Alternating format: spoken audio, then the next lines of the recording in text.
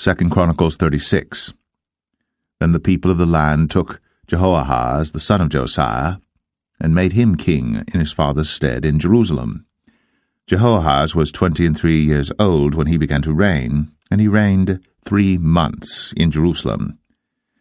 And the king of Egypt put him down at Jerusalem, and condemned the land in 100 talents of silver and a talent of gold.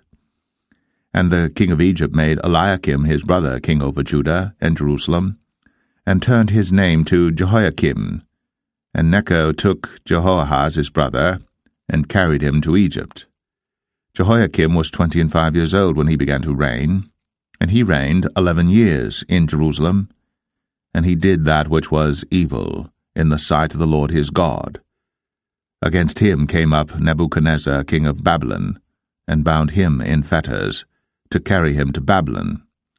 Nebuchadnezzar also carried of the vessels of the house of the Lord to Babylon, and put them in his temple at Babylon. Now the rest of the acts of Jehoiakim and his abominations which he did, and that which was found in him, behold, they are written in the book of the kings of Israel and Judah. And Jehoiachin his son reigned in his stead.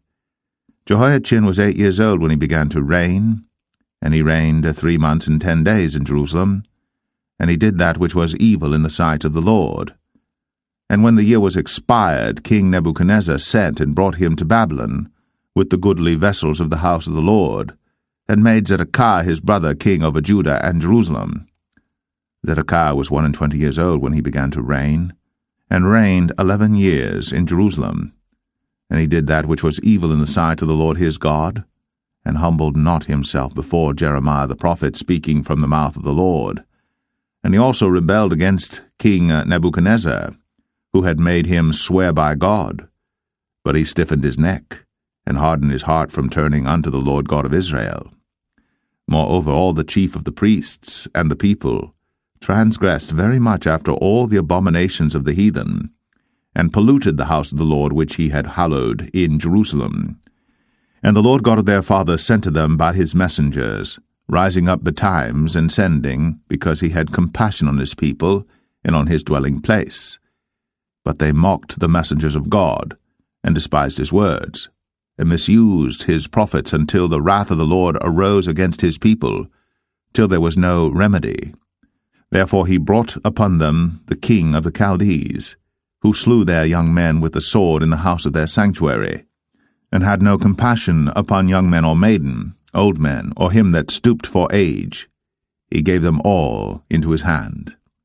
And all the vessels of the house of God, great and small, and the treasures of the house of the Lord, and the treasures of the king, and of his princes, all these he brought to Babylon.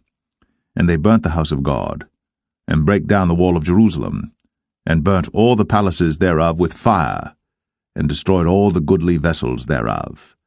And them that had escaped from the sword carried he away to Babylon, where they were servants to him and his sons until the reign of the kingdom of Persia, to fulfill the word of the Lord by the mouth of Jeremiah, until the land had enjoyed her Sabbaths. For as long as she lay desolate, she kept Sabbath, to fulfill 70 years. Now in the first year of Cyrus king of Persia, that the word of the Lord spoken by the mouth of Jeremiah might be accomplished, the Lord stirred up the spirit of Cyrus king of Persia, that he made a proclamation throughout all his kingdom, and put it also in writing, saying, Thus saith Cyrus king of Persia, All the kingdoms of the earth hath the Lord God of heaven given me, and he hath charged me to build him an house in Jerusalem, which is in Judah. Who is there among you of all his people? The Lord his God be with him, and let him go up.